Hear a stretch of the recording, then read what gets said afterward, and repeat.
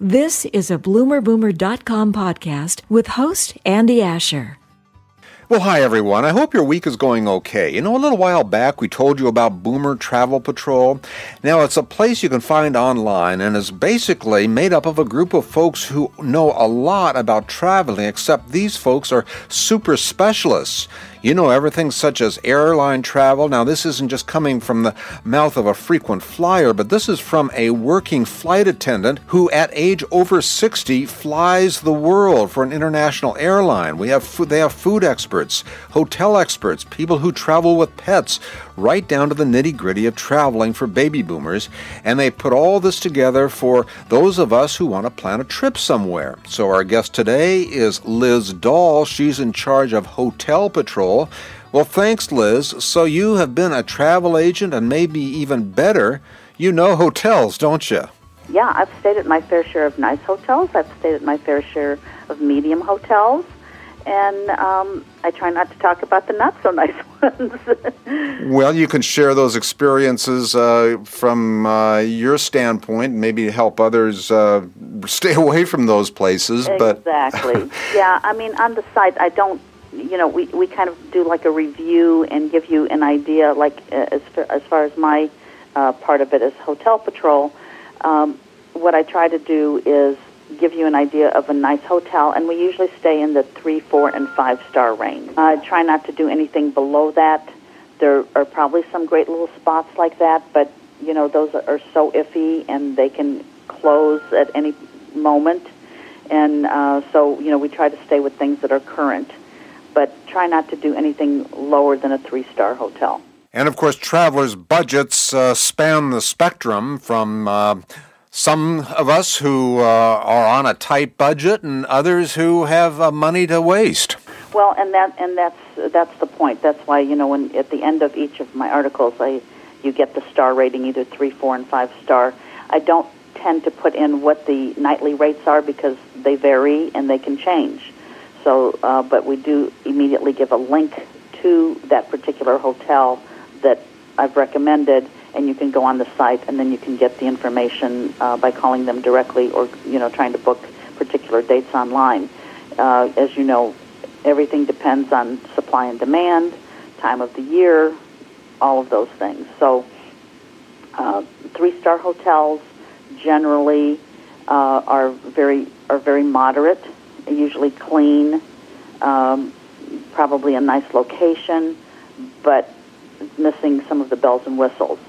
The 4- and 5-star hotels usually have the most bells and whistles, and of course the 5-star, you expect, the best service and all the great amenities. Okay, so give us an idea, Liz, of a place that you might recommend that a traveler can go and have fun. Mexico is always a good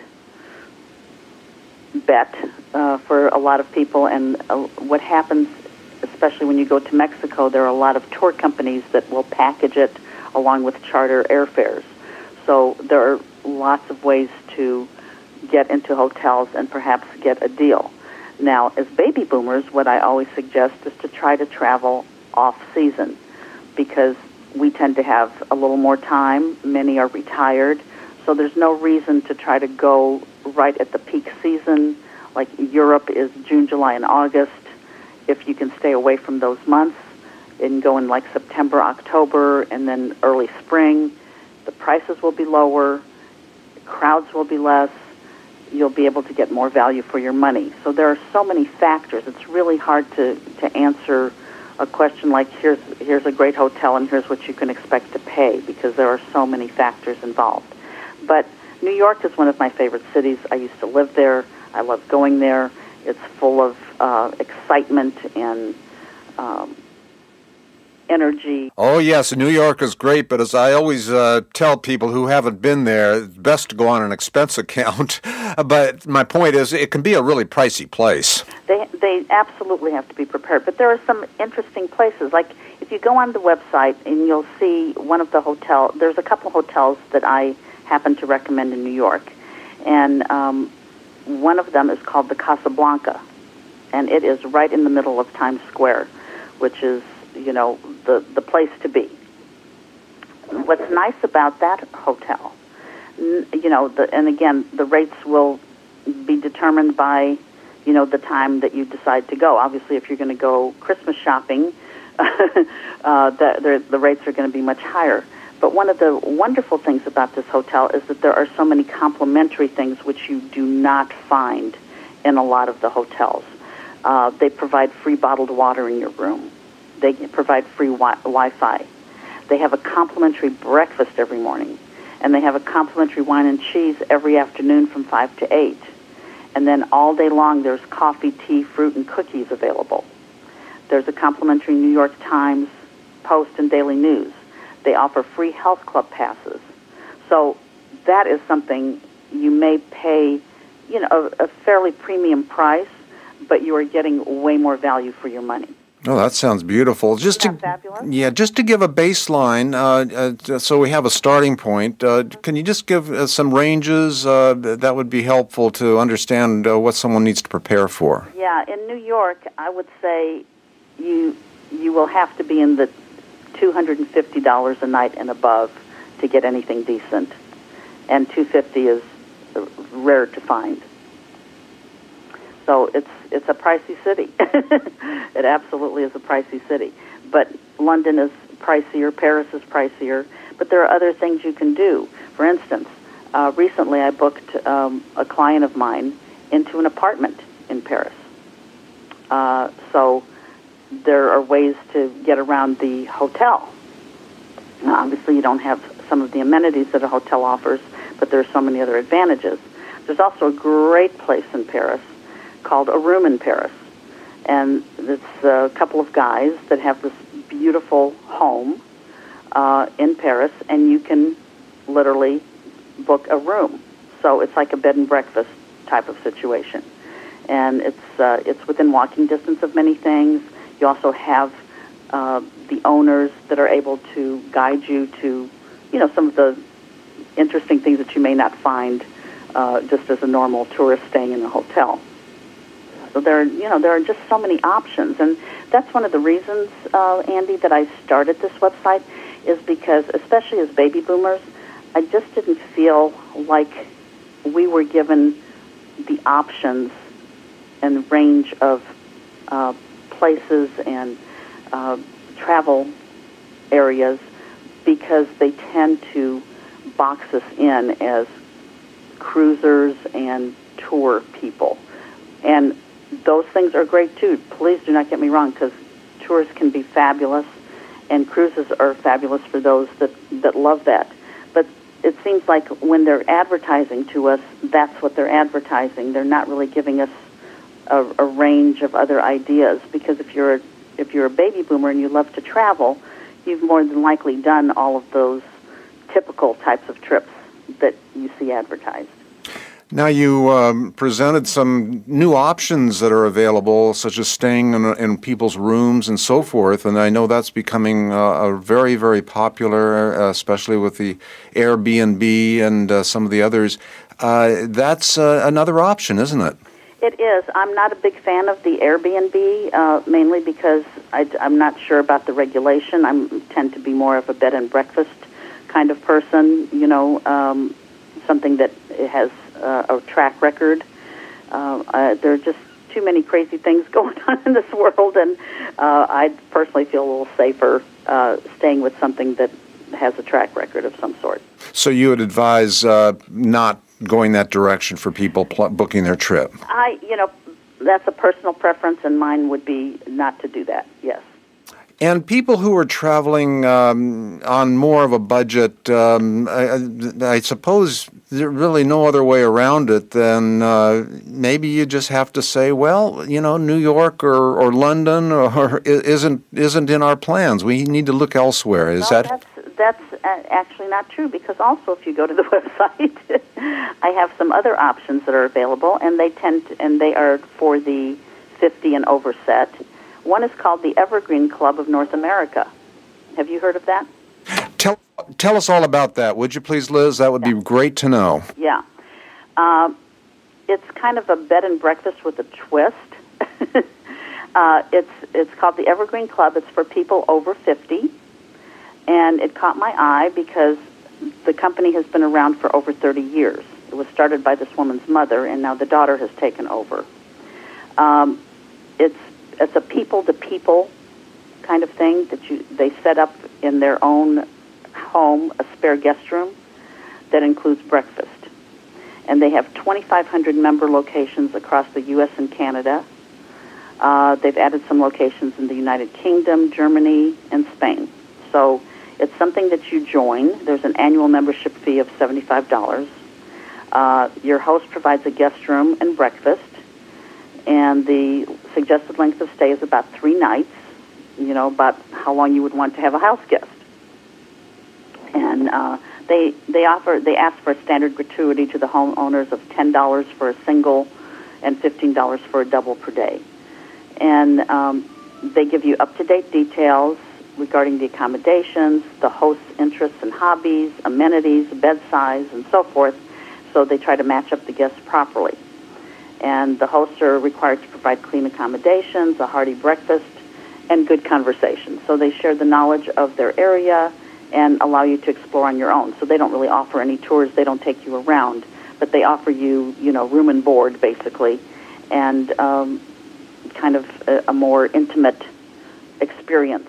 So I guess it's sort of like the Airbnb, except it's been around a lot longer. It's geared to people 50 and over, and it's a little more monitored, shall we say. Wow, that's phenomenal. So you only would pay $75 a year, and then when you go traveling, you spend $10 to $15 a night. Is that per person, or how does that work? Yes, per person. Yeah, it's not a commercial venture, so you're not going to get wine tastings and other guests to mingle with like a bed and breakfast. But you do have a host, and if it's really personal. If you don't like your experience, they'll fully refund your membership dues. So it's a win-win. And how does someone find out more about joining that? It's on my website under in Hotel Patrol, and it's listed as Evergreen Club North America. Okay. I'm just on the site right now. So they just and they can read about it and click on their website. Yeah. I gotcha. Okay, and there's so many options. This is something you've not heard of, right? And I'm sure you've traveled, and they've been around for 30 years, And that's the point. I'm trying to find these little nuggets out there to give you options, and now that's a budget way to go. So again, that would be kind of a 3-star experience versus a 5-star experience. So what's the first step someone should take when they're getting ready to plan the trip and find a place to stay?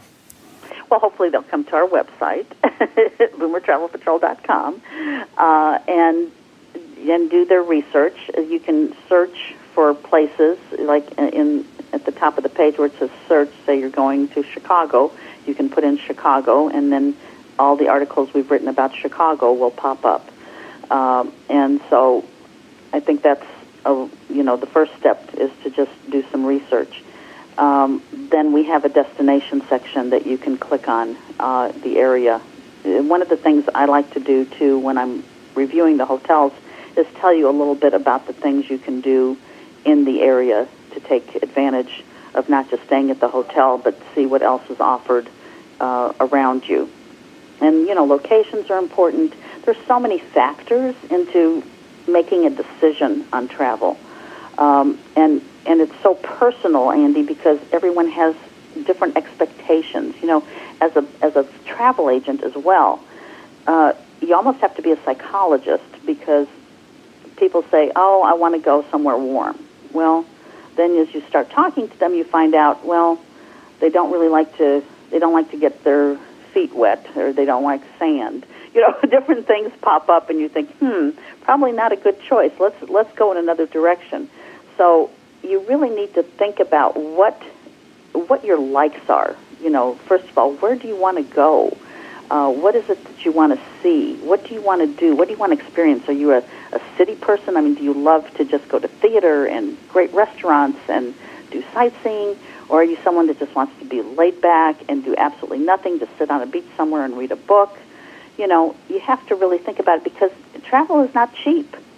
So you're spending your hard-earned money, and you really want to do some research, and that's what's great about our site. You can research everything, from areas to hotels to, and if you're traveling with your pets, whatever. So you do need to sit down and really evaluate what it is that you want out of the experience, because for me, travel is an experience. And how about senior discounts? Do most of the hotels offer that? Many do, and I'm glad you asked about that, because there are, we also have a tips section, and I've offered some hotel tips. The best way that I know, besides working with your travel agent, because travel agents are very good, and they've got a lot of experience, and they have a lot of contacts. But if you want to do it on your own, what I recommend is going and calling the hotel directly. And here's a couple of things. Number one, the first thing you ask is how much a night for whatever days you're staying, okay? Then say, I'd like to have your best rate, because A, they will never quote their lowest rate to you. They'll quote their rack room rate. So you have to actually know to ask for the best rate available. Now, if you're military, retired or otherwise, or you belong to AARP or AAA or any organization, they also offer discounts for that. So you need to ask a lot of questions. Don't just accept the first answer. And don't call their 800 number, because those are just reservationists sitting in front of a computer. They don't have leeway. But if you call the front desk of the hotel directly and ask for reservations, you're going to get a different and better rate, chances are. And how about going online, booking your hotels online? They're supposed to give you some reduced rates by booking online. And sometimes they do, and sometimes they don't. So I would suggest trying both options. I would suggest going online, seeing what rates are available, because sometimes they say this rate is good online only, and usually if it says that, they're probably lower than any others. But I would certainly know what that is, but then call the hotel directly and see if you can get a better rate. I mean, it's a game. Well, great, Liz. As we wind up here, you've given us some great tips. Anything else that a good hot tip that only you would know? Well, I'll give you kind of a thing that I always recommend, and it's not that I'm really a germaphobe, but you never know when you go into hotels. I always tell people, when you go into your bathroom and whatever, if there's glassware there, and they also have plastic cups, use the plastic cups, because you do not know if and how the glassware has been washed. We've actually seen videos of people using Lysol and different sprays on the glassware, and some just not doing it at all. They just put something over it. So always use your plastic cups, even if you're a snob about using plastic. Well, very good. Well, Liz, I appreciate the time, and it's been real informative. Thanks so much, Andy. Thanks for giving me the opportunity. Thanks for listening to our BloomerBoomer.com podcast. We provide transcripts for most of our podcasts, and you can also access all of our podcasts on iTunes. Oh, and we encourage you to leave a comment in the podcast reply